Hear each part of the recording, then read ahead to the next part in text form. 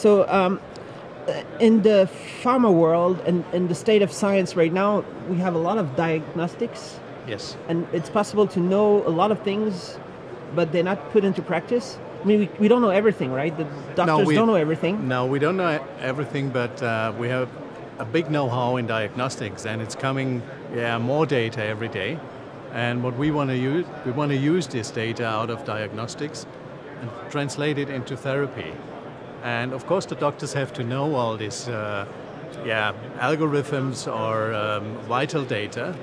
But if the doctors are provided with this data, giving him the opportunity to to calculate then the exact dosage, it will help the patients a lot.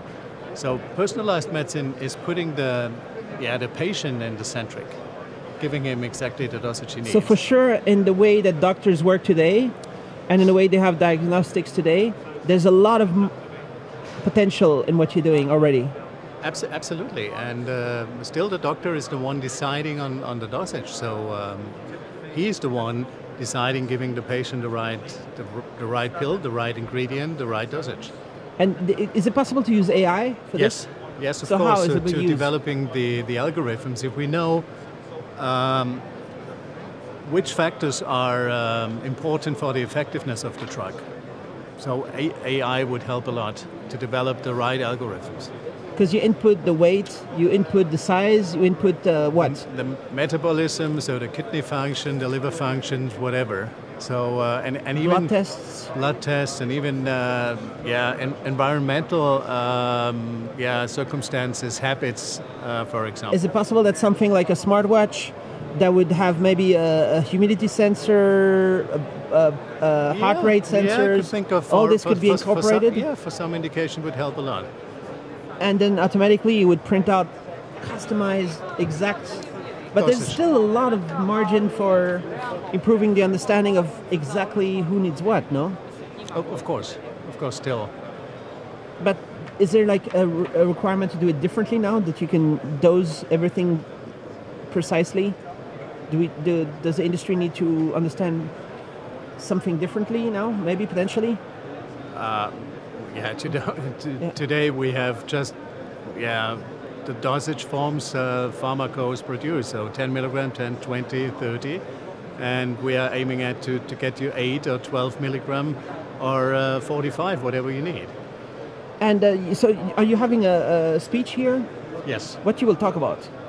I will talk about personalized medicine, and that digital printing is the key to that. So with digital printing we are able to produce personalized medicine.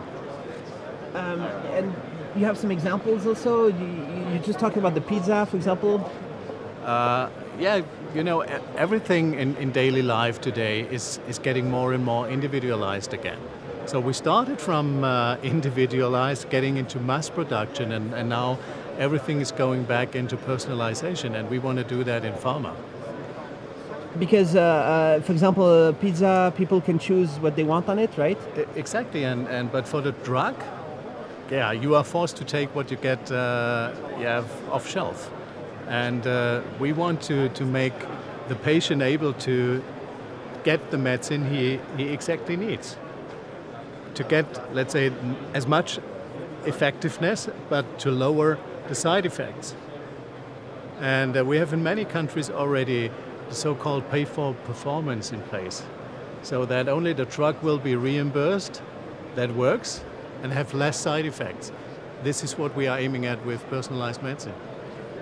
There's a huge problem in the industry of pharma with the people who get the wrong medicine and who sadly die or get sick. We have false medication in hospitals. Huge amount of people, right? Yeah, so this also would help a lot. So as you see here, this is a barcode where all the information is included, name of the patient, dosage, and then it also gives him a recommendation what he should not drink or take together with this substrate. I'm just thinking, it's just a short idea, but maybe because you want to prevent bad medication, what you call it,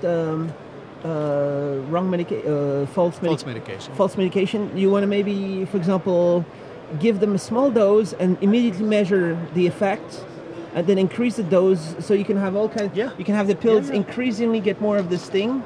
Yeah, and it's then it's you much can more. know exactly how much they need for.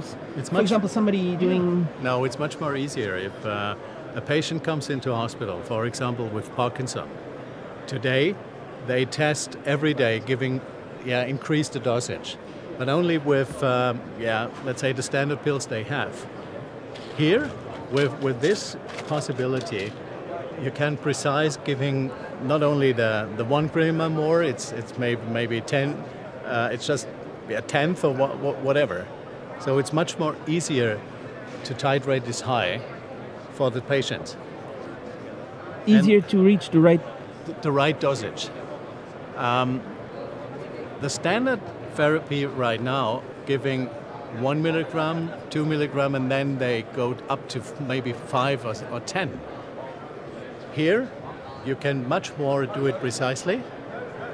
And if you look for pediatrics, for example, this is for children. The hospitals, they do it right now manually. So they destroy the standard pill and then try to make an individual dosage. But of course, it's a lot of work and with a lot of mistakes. Because the baby is a small human being. Yeah. And you need to have exactly the right amount.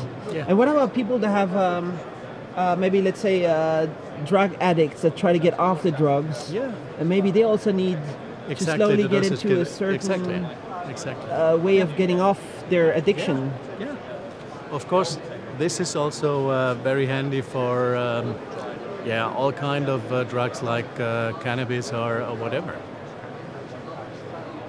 But it would be nice to have it in combination with some kind of way where people maybe can test themselves at home to check after the pill, to check the results, without having to go back to the hospital every time to check, or maybe, I don't know, if that makes sense. That would be some... it depends. It has to be controlled by the experts. All right. Cool. All right. Thanks a lot.